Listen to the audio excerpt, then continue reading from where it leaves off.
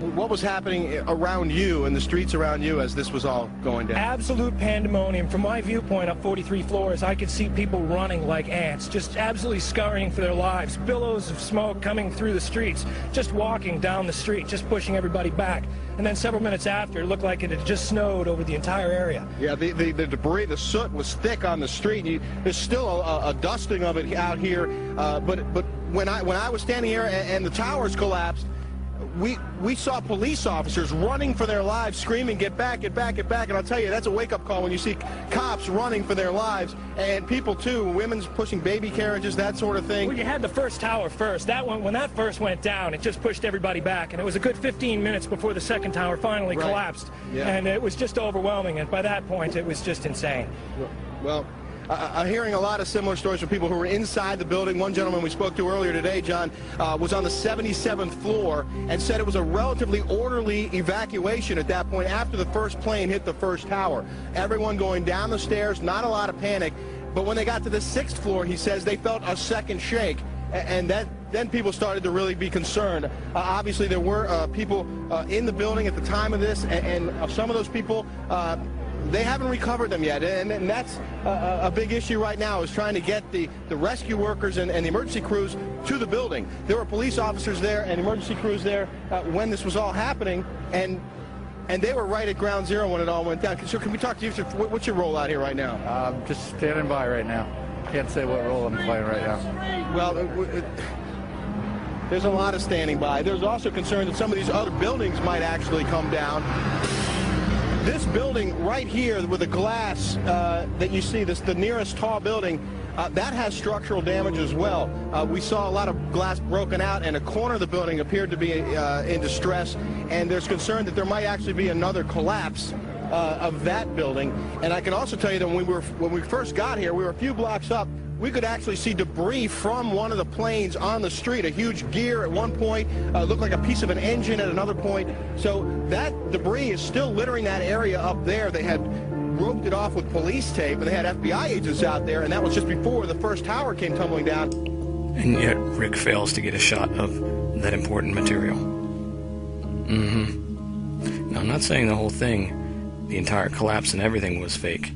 I'm saying that they intermixed a lot of footage with stuff that was done on a set, and we can see that there's actors here being used just by the way that they're talking, the scripted out language, and the lack of knowledge of what's going on, because they're standing by, just like he says.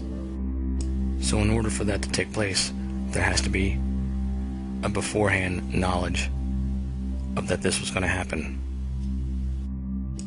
So keep that also in mind. And everyone went running away. So there's evidence out here. There's a lot of work left to be done. And as you can imagine, the streets are a bit chaotic at this point. But I just want to show you one drastic difference looking north as opposed to looking south. Blue skies, clear streets, not a lot going on over there. But then come back around this way, Dan, and you'll see just smoke billowing from the scene. Still, obviously, a major disaster waiting to be cleaned up. Back to you, John. All right, Rick Leventhal in Lower Manhattan, thank you very much. A dark day in America, September 11th, 2001. But we have one more person that you might recognize from other events that was at 9/11 that day.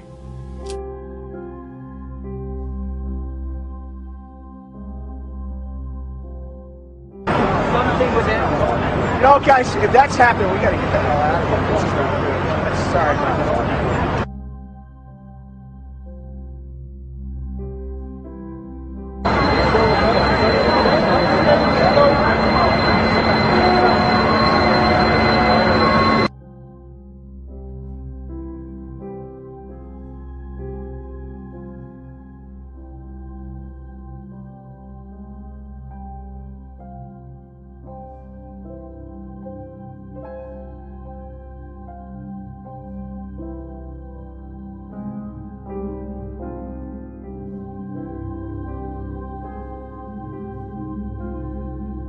Zeros.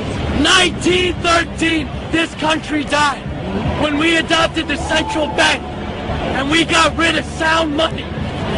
We used to be able in 1913 to walk into a bank and redeem our dollars with gold. I want you to compare these 2 years. Now, take in consideration the angles are different from the heads. One is a side view, one is a forward view, full-on view. And also the one on the left is of this person when they were a child. So there's less of effect of the pulling down from heavy earrings on the lobe and the outer edge of the ear. So keep this in mind when you're looking at these images. Here are some more for you to view.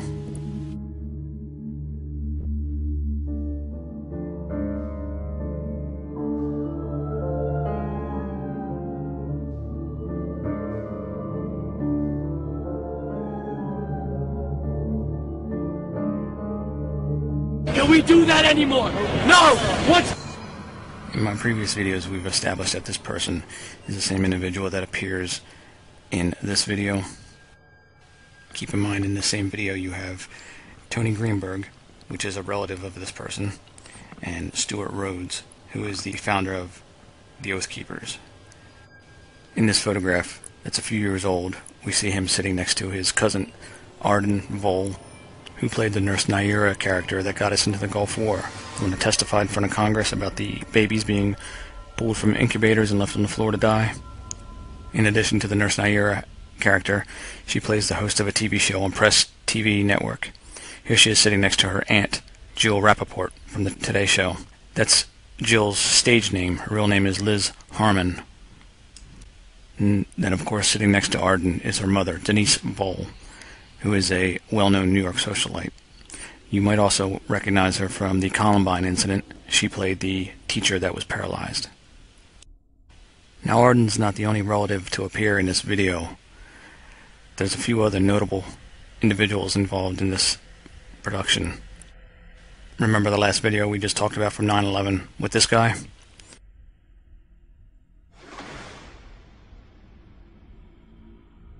Well, here he is again. This is Richard Cohen. Richard Cohen is the president of the Southern Poverty Law Center. You might ask, why does his earlobes look different? Well, this is because he's had a simple 30-minute procedure that's done in a doctor's office, which is done under a local anesthetic, where they cut a small piece of the earlobe out, a wedge-shaped, and then they stitch it up with 2 stitches. It's a earlobe reconstruction that a lot of people do when their earlobes sag as they get older. Will make you look younger, which he's done right here. The important part to look at is still the inside of the ear, the landmarks that don't change. The earlobe doesn't have any cartilage in it, so it's a very simple procedure to do. You're in and out, and there's no pain whatsoever. So that's why his ears don't look the same on the outside, but on the inside they look exactly identical. Plus, look at his nose and look at the rest of his face. The landmarks of the face match exactly. He's wearing a hat that looks like it has one of the fake wigs in it that has the blonde hair, or he could have dyed his hair, who knows, but that's a question that maybe we should ask him. We also have exposed that organization as a front and a scam, as other individuals like Mark Potok are also played by Pima County Sheriff's actors. And of course, Andrew Breitbart. Now, Breitbart was the one that released those 4,000 emails showing the connection between MoveOn.org and these individuals and Soros. I think that was a ploy to get you to trust in him, so then they could use him as another way of disseminating false information. The price of gold now, almost $2,000. It's gone up. Do you hear that little voice in the background say for an ounce? Here, listen again. It's gone up. It's gone up. That's Arden Vole. That's a voice that they added in post-production, the same way they did with that riot scene in the beginning. Listen again to the voice in the background complaining.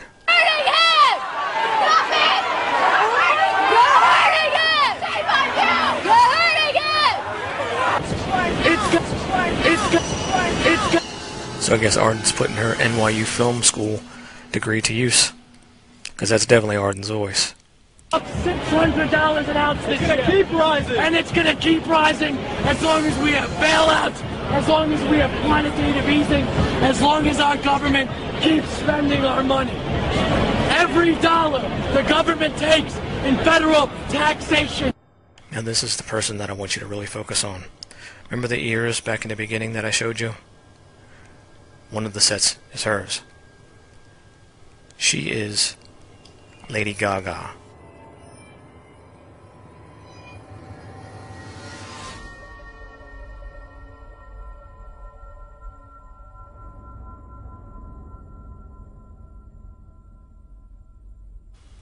Now, not only is Lady Gaga here, but there's another individual that ties us into who Lady Gaga really is.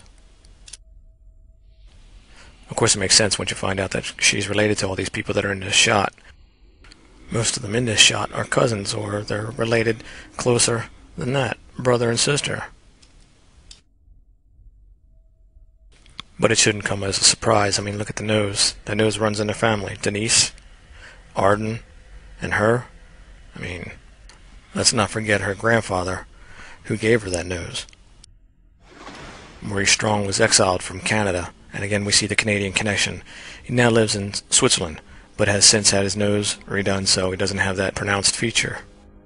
But even though this is not the most shocking part that I want you to realize, for the shocking part is actually who Lady Gaga really is. As you can see her with her brother here, and see her in her earlier photographs of her and her brother, you realize that she is JonBenet Ramsey. And you can see how that story could easily be put into the media, and of course with their media assets as being who they are, they own all the networks, they can control that story and get that story out and make it stick. But of course they're playing a game here with us. That's why they're winking and just having a good old time, because they think they got away with it. No, they didn't. Now you would ask the obvious question of, why would this individual be yelling about down with the Federal Reserve and be pushing this agenda that of course we know the whole organization here is backed by Soros, and of course Greenberg and Strong and all the other families that are from that area that have all the money that are backing Soros's projects. Well, it makes perfect sense when you actually listen to what he's saying. And I'll get into the entire details of why and how they're doing this and for what reason in a next video, which will sum it all up for you and show you who exactly is involved at the top. But I'm going to show you who's involved at this level and show you the next level of why it's being allowed and how it's being allowed. And that'll come up here shortly. But first, let me explain what this person is saying. He wants to bring down the Federal Reserve. No, he doesn't. But he'll say that anyway because he knows nothing's going to happen out of this whole organization, out of this whole move-on-based protest. So what will happen? What he's saying at the end of this statement is what he really means. And this is what the family wants. They want to stop the president from being the only one that's in control. Now, they have Obama in office. They put him in office through, of course, the Nazi connections and all that this whole family comes from. Of course, the Bushes are involved in that as well. So they put in Obama, who is basically a puppet. They control this puppet, but they know that the end of this puppet is going to come soon. And in any case, they are ready for it. That's why they're pushing this so much, because they know that if anybody like Ron Paul gets in office, they lose that total control of the entire United States and the money that comes in and goes out of it. So therefore, if you listen to what he's saying at the end, he's saying he wants the individual states to be in control of the individual's money, the individual territory of that state to be in charge and get the taxes and fund that state. Well, what that means, basically, it's easier for them to buy a governor or buy a mayor or to buy whoever they need at that level. They have most of the sheriffs. They replaced the sheriffs as per about a year ago. If you recall, there was a mass replacement of all the sheriffs. They all resigned and or were forced out, and then new sheriffs were brought in. So you can see these new sheriffs that were brought in were in bed totally with this family. That's how they can get away with a lot of the things that they're doing on that level. When you look at that and you understand what they're trying to do, they know that their end is going to come when it controls this country, when it comes to being able to buy the presidents. So they want to make sure that they continue their control, and they do so on the lower level of the governors of each state. Now they have Janet Napolitano in there right now for the Homeland Security Chief. I want you to look at this last section here. I want you to compare these two and see if you think they're the same person, because this is what's going to shock you even more about how they're doing this. Because remember, there's a suspicious lack of any presence when it comes to Homeland Security at any of these events, and like the Giffords event or any of the drills that are being played to us as real, there's a lack of that one agency, that overall agency that governs the rest. Now we know with the Giffords that they were in charge of that because we see the X plan that was put in place, and that's Homeland Security owned and operated. But now check this out. Just like I did with the other video, I'm going to just show you a portion of this person's face so you can see the evidence without having any predetermined notions of who this person is. Now, this person's identity they were trying to hide by manipulating that tooth digitally in post-production. In a previous video that I did exposing Anthony Moore Jr., the person that is the Pima County Corrections Officer that was playing the spot of the delinquent student loan person that got raided. He also is Sergeant Sham that we see in the Occupy movement. We saw in the video with him the digitally enhanced mouth, which were showing the gaps between the teeth and how those gaps moved around, and in some cases they disappeared completely.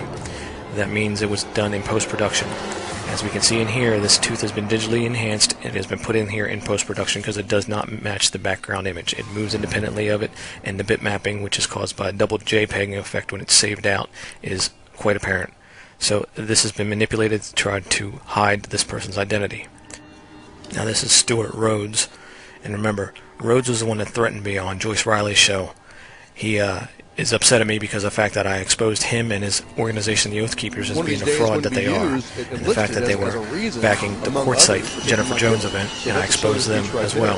Everything that Stuart Rhodes has been involved in has been fraud, and of course the Oath Keepers and Sheriff Mack is one of those as well. When you see Rhodes talking and you see Brandon Lee Pittman walking in the background, just like I said before, whenever you see Brandon, you know something's up. Then you know something's up with Stuart Rhodes. And remember how I exposed the Southern Poverty Law Center as being a family member of the Greenbergs? Well, it seems that Mark Potok has always been the nemesis of Stuart Rhodes, as they always appear together on the news. Well, you wonder why. Listen to what Stuart Rhodes says about Department of Homeland Security and the organization known as Southern Poverty Law Center, and then keep that in mind when you watch the next clip. The Southern Poverty Law Center now sits on the Working Group for Countering Violent Extremism at DHS. Well, then when I found this next video, this is what sealed the deal. Stuart Rhodes is not who he says he is, but I'll let him tell you who exactly he is. Hi, I'm Assistant Secretary Todd Kyle. For the second year in a row, President Obama has proclaimed December Critical Infrastructure Protection Month. The proclamation reaffirms the President's and this administration's commitment to critical infrastructure security and your efforts and our partners to implement innovative security practices, regionalization, resilience, and information sharing. A copy of the proclamation can be found on the DHS website at dhs.gov/critical infrastructure. We have recommitted to spreading the message about the importance of critical infrastructure security and highlighting some of the important initiatives underway. These initiatives range from improved information sharing, our regional approach to securing interdependent critical infrastructure, and basing our budget and planning process on risk. We're going to use this proclamation as an opportunity to get word out about IP's activities and exciting new initiatives using social networking tools. We're using Twitter and blogs to get the information about critical infrastructure security to a much broader audience. Keep following our webpage, Twitter posts, and key speeches so that you stay informed about all of the activities in infrastructure protection. I also need to hear from you. So let me get this straight, Todd. You're the Assistant Secretary of the Department of Homeland Security in charge of the infrastructure of the United States. And yet, at the same time, your fictitious name, your E. Stuart Rhodes, is the founder of an organization such as the Oath Keepers that is pushing for and trying to instigate the population into civil unrest because they are saying that our civil liberties are being attacked by our federal government. So in fact, you are the domestic terrorists.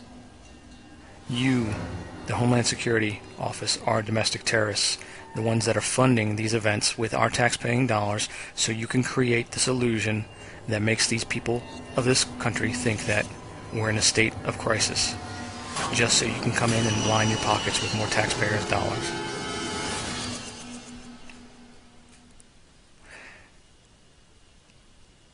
If you find any of this video helpful, please consider donating to WellAware1.com, and you can do so by visiting WellAware1.com and clicking on the donation link at the top. As you see, your money is used to fund videos like this that expose the liars and the corruption in our government.